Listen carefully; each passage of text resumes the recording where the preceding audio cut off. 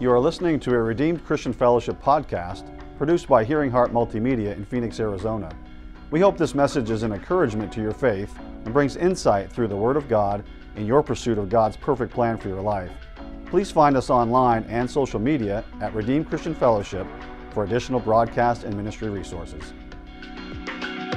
Good afternoon, RC family. Thank you for joining me for the afternoon podcast. God is so good.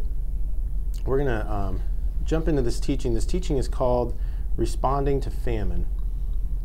And let's jump off with prayer. God, we thank you, Lord, for your word. We thank you, Father, that your word doesn't return void, but it goes out to accomplish and do everything that it's set forth to do. Lord, we thank you, Lord, as we study your word, Father, that it brings a renewal to our mind and that we can go out and be doers of the word and not just hearers only. And we give you the praise and glory in Jesus' name. Amen. God is so good. We're gonna talk about responding to famine. We're going into a time in our economy where the world is in recession. But it's important for us to know as Christians that we aren't living subject to the world. We're living subject to what we do as believers and how we respond as believers and what we believe as believers. And so this is in Job chapter 5, verse 21. It says, "Thou shalt be hid from the scourge of the tongue, neither shalt thou be afraid of destruction when it cometh. At destruction and famine thou shalt laugh." So it's interesting to look at this, that when the world panics in a time of recession, the world panics when things are looking like they're tightening up. But the response of the believer is we laugh because we have inside information. We have an alternative reality different than what the world system is trying to project. So it's I want to look at Isaac. If you want to turn in your Bibles, we're going to look at Genesis 26. Isaac's really been on my heart this week. I'm just kind of pondering how he lived. Obviously, he is the son of Abraham, and Abraham we know was blessed. We know the covenant was established under Abraham. Isaac, in verse 1 of Genesis 26, it says, "There was a famine in the land besides the first famine that was in the days of Abraham. And Isaac went unto Abimelech, king of the Philistines, unto Gerar. And the Lord appeared unto him and said, Go not down to Egypt, dwell in the land where I shall tell thee of." Now Egypt would have been the place to go because Egypt would have had provision. So when there was a time of famine, the world was moving to where they could get provided for. And God is telling him, don't go down to Egypt. Don't do it the world's way. Dwell in the land where I shall tell thee of. "Sojourn in this land," verse 3, "and I will be with thee, and I will bless thee. For unto thee and unto thy seed I will give all these countries, and I will perform the oath which I swear unto Abraham thy father." And you remember, if you were listening last week, that we talked about how we are blessed with faithful Abraham, how the covenant that God established with Abraham for provision, for protection, for preservation, that we are partakers of that covenant. So we can walk in the benefits of that covenant. Well, the same thing is what God's telling him. God is telling Isaac here. He's saying, look, I established that oath and I'll perform it, not just for your father, but I'll perform it for you, being his seed. "And I will make thy seed to multiply," verse 4, "as the stars of the heaven. I will give unto thy seed all these countries, and in thy seed shall all nations of the earth be blessed. Because that Abraham obeyed my voice and kept my charge, my commandments, my statutes, and my laws." And so then we see in verse 6 that Isaac dwelt in Gerar. And if you want to turn over to verse 12, it says, "Then Isaac sowed in that land." Now remember, that land was struck with famine. So there was famine in that land. When things are dry and there's not water, and that means your seed, when you try to sow in a time of famine, in the natural, your seed is just going to dry up and it's just going to be lost. But we see Isaac sowed in that land, and he received in the same year 100-fold. And the Lord blessed him. And the man waxed great and went forward, and he grew until he became very great. For he had possessions of flocks and possessions of herds and a great store of servants. And the Philistines that were watching him and looking at him, they envied him. So isn't that so interesting? It's so important when we look at a time of famine. It's so important to look at that not through the eyes of the world, but look at it through, what does the Scripture say? What does the Word of God tell us to do? And in times of famine, it's not time to panic. It's not time to restrict and to stop sowing. Ecclesiastes 11, it says this. It says, cast thy bread upon the water, for thou shalt find it after many days. In verse 4 it says, he that observeth the wind shall not sow, and he that regardeth the clouds shall not reap. So when you start looking at a time of famine, when the economy is going into recession and everyone and everything is telling you bad news, look to what the Word of God says. Because the Word of God says, don't be looking at that wind and don't be looking at those clouds. He's saying in the morning, verse 6, in the morning sow thy seed, and in the evening withhold not thine hand. Now is not a time to stop working the principles. Now is a time to do the Word. It's the doer of the Word that's blessed in all his doing. The Holy Ghost, he asked me this week, he said, do you want to be a teacher of prosperity or do you want to live in prosperity? And I know what he was saying. He was saying, do you just want to say it and talk about it, or do you want to experience it and actually live it? And I don't want to just teach the word on prosperity. I want to see prosperity function in my life. I want to see tremendous blessing, the blessing that the Word of God describes. That's what I want to see functioning in my life. It's not enough just to talk it and hear it. We're believing to God to actually see this come to pass. And when the economy is good, the last couple of years we've gone through a really good economy for a lot of us. Well, when a good economy, everybody's prospering. But when it gets tight and when we go into recession, then the people who are doing the Word really get to show out what God can do.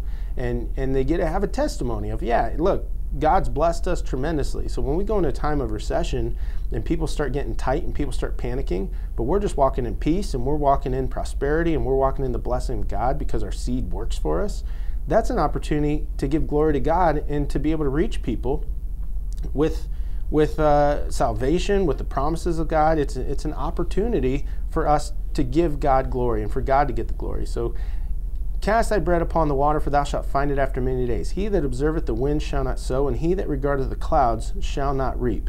Verse 5, Ecclesiastes 11 says, as thou knowest not what is the way of the Spirit, or how the bones do grow in the womb of her that is with child, even so thou knowest not the works of God, who maketh all.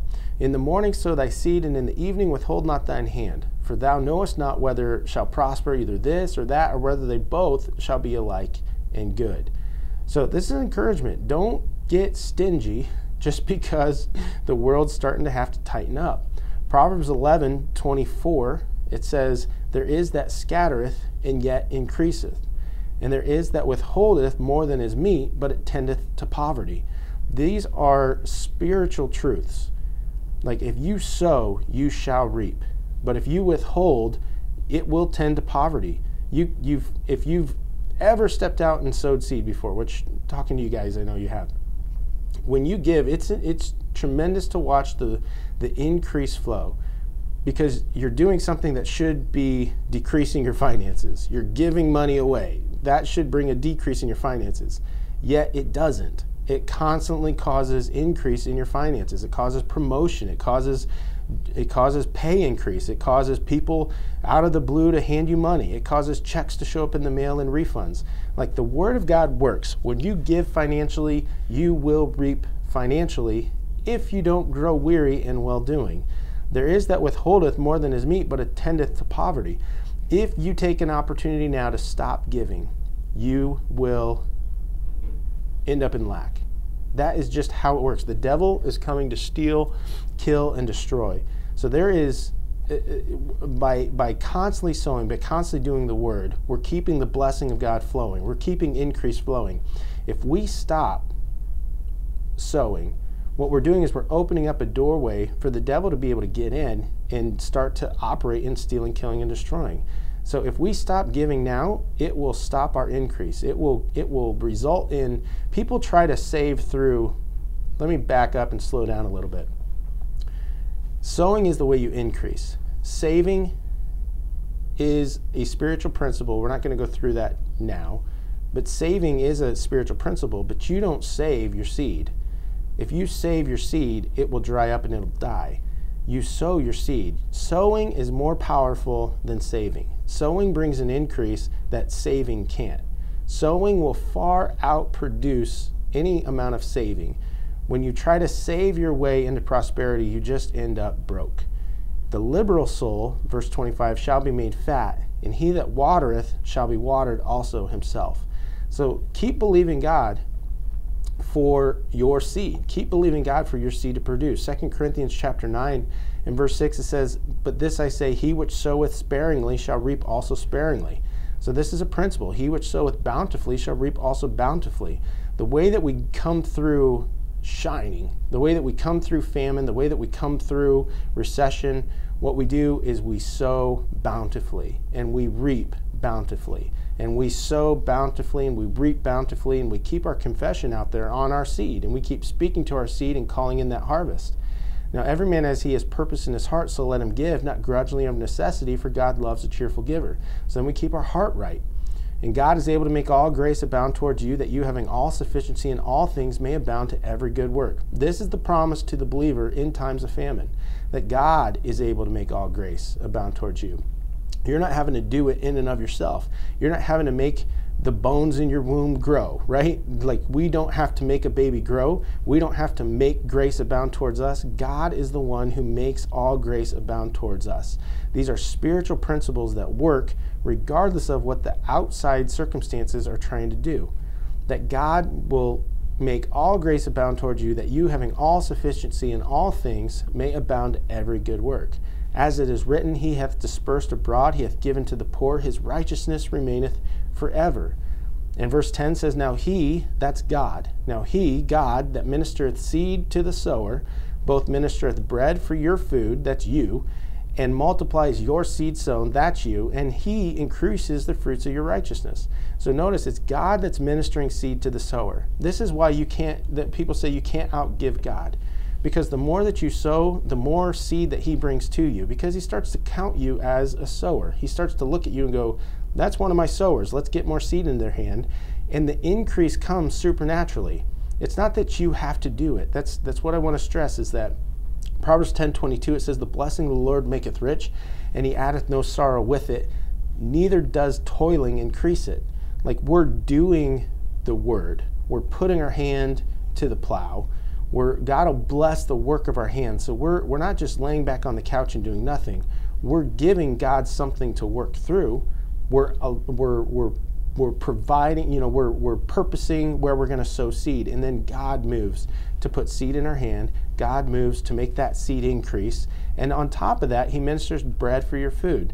That bread for your food, that's for you.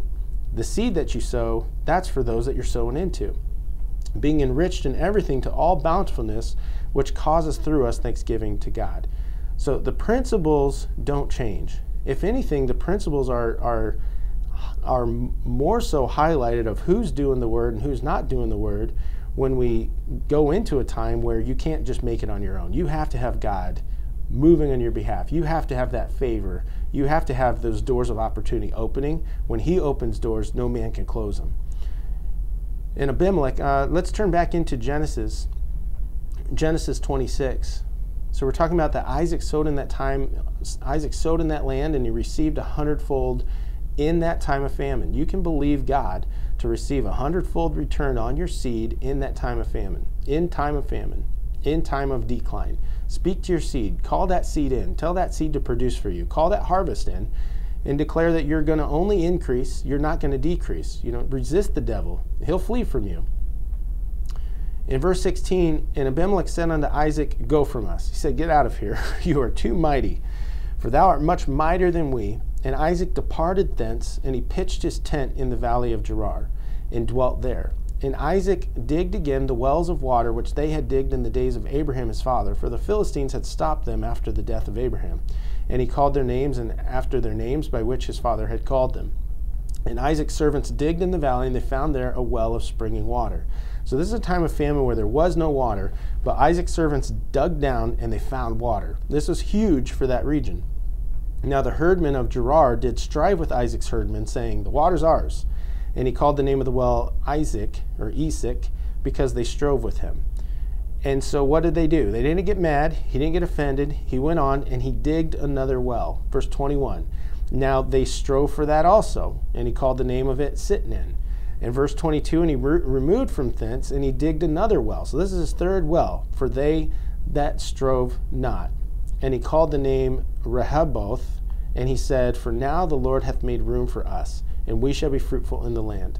One of the things that encourages me with this is when Isaac, when he had an opportunity to get upset about these men taking away what seemed like, a well would be provision, a well would be supply, a well would be able to sustain them.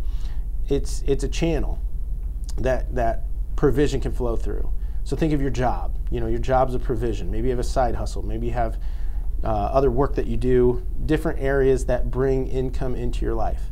If someone comes in and starts messing with that, don't look at that as that's your provider. That's just a well. Go dig another well. Believe God for the opportunities, for second opportunities, third opportunities. What are the things, where can God move? What has God placed in your heart? What has He gifted your hands with? What are the things that He can move and flow through? What are the God ideas that He's given you? What's that next well that you can go and start digging? And follow the Holy Ghost in it, because you can't get stuck looking at a well, seeing that as your provision, seeing that as the only answer. Don't get caught on the well. Go dig another well. And if someone takes that well, don't get stuck there. Go dig another well. See how God was able to move him to the place where they left him alone. They quit striving with him. And he basically called that place hey, the Lord has made room for us. This is a place of peace where people will leave us alone. So he didn't just get stuck on that first well. He didn't get stuck on that second well. They were doing him wrong. Sometimes in work, people do you wrong. Sometimes there's promotions and it should be for you and somebody else takes it. Don't look at that well as God. Look at God as God. God is your provider. God's going to provide through different channels, different avenues, but He is the ultimate source of your supply. So don't get caught. Sometimes there might be things that come up as we go through these next couple months and next couple years, but with the economy doing what it's going to do. But don't let that discourage you. Don't let the things and the events of a time of recession, don't let those discourage you. Look to God, your provider. Look for the opportunity. Where is it that He's moving me? Where is it that He's pointing me? What's the direction that He's given me? What's that little direction that I have in my spirit? Where's that leading me to go? And then slowly move in that direction, allowing the Holy Ghost to point you in the right way. God will provide for you. God will give you divine ideas. It's the individuals that have the faith to believe God for their provision, have the faith to believe God to step out on the water. They're the ones that are going to see the blessing. When you stay in the boat, you just get to watch the other people get blessed. So don't get discouraged if men come against you. Don't get discouraged. In a time of famine, you laugh. In a time of famine, be encouraged. I like that. When he says laugh, when you think about laughing, you're laughing with no fear. You're laughing with no regard for the negative obstacles and the negative circumstances that are coming your way. Don't look at those things with fear and trembling. Look at those things with confidence. Look at it as just another opportunity for God to move in your life. And God is faithful, and God is a good provider. Let every man as he has purpose in his heart, so let him give, not grudgingly or of necessity, for God loveth a cheerful giver. And let me just wrap up in this. I want to encourage you, keep your heart right and keep your motives pure and remain cheerful. God loves a cheerful giver. When you give, God doesn't need your money. He lives in heaven. He has everything. He made everything. He created everything with the words from His mouth. God doesn't need our money. When we give, or I'm saying money, but whatever it is that you're sowing, He doesn't need your material substance. What He receives is your obedience. He receives your heart. He receives your attitude. He receives your cheerfulness. In 1 Samuel chapter 16, verse 7, but the Lord said unto Samuel, look not on his countenance, nor on the height of his stature, because I have refused him. For the Lord seeth not as man seeth. For man looketh on the outward appearance, but the Lord looketh on the heart. It's so important when we understand that when we're talking about prosperity, when we're talking about being a cheerful giver, it's all what's in our heart. Don't do this because you're feeling like you're having to do it, like you're being forced to have to give. Now the church wants more money. Now the ministry wants more money. Don't look at it that way. If you be willing and obedient, you shall eat the good of the land. Notice it's not just about being obedient, like, okay, I'm going to sow this seed. Okay, I'm going to give this money. I would rather use it for this, but I know I'm supposed to be a sower, so now I'm going to have to sow this money. No, be willing. willing. Have a willing heart. Like this doesn't take long to change. It doesn't take a long time to correct. You just think, when I think of being willing, I think of the Apostle Paul when he was standing in front of King Agrippa and he had his hands bound, and he said, "O King Agrippa, I think myself happy," because he has an opportunity to stand before King Agrippa and actually basically present the gospel message. And so here's a man in chains, a man imprisoned for the gospel's sake, and he's saying, "I think myself happy." Well, I'm not in chains, I'm not in prison, you're not in chains, you're not in prison. Think yourself happy. You can be willing and obedient. Not just obedient, but you can be willing as well. It's just a heart change. Am I happy?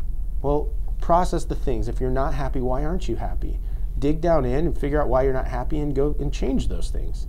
Because if you be willing and obedient, you shall eat the good of the land. So make sure that your heart stays right. We just talked about in Galatians about don't grow weary in well-doing. Don't grow weary in well-doing, for in due season you shall reap if you don't faint. So don't faint. Don't grow weary. Keep your heart right. Keep that cheerfulness. Keep that joy. Laugh at these times of famine. Laugh at every bad report that comes out should make you chuckle, because it's not your report. It's not your recession. It's not your famine that you're going into. It's the world's problem.